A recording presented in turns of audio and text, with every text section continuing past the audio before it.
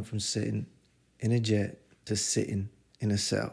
And it was two different situations, but it was for the same reason both times. And it wasn't just me. It was me and that boy, Michael Martins, both times. Same reason, both times. It was because of this right here. It's because we was filming, because we were creating art. That's why we managed to be there at the same time. So I'm going to unpack what it means. How did this all happen? 2010, me and Marty like,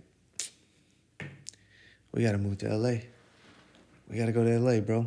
This Florida thing ain't working, bro. We got to go to LA. I was emailing everybody. I was just emailing a bunch of people trying to get some jobs so we can make some money so we can move to LA. We had the money to do it. So I'm emailing all these people, and I, boom, email this one company. All I know is that it ended up me and Marty going to Jamaica to shoot a wedding for Jakir. If you know the music video, you know what it is. Fire. Nothing is impossible. Jakir. We shot the music video, which was his wedding.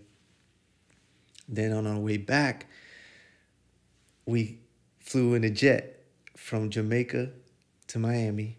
And then we got to Miami. There was a limo waiting for us. We got in a limo, drove all the way to Broward County, drove all the way and dropped me off at my house.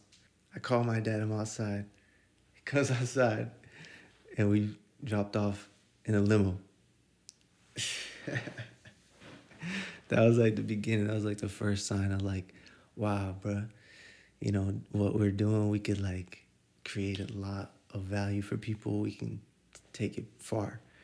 So that was me sitting in the jet. Me and Marty sitting in the jet. If you want to hear how I went to sitting in the cell next, watch the next video.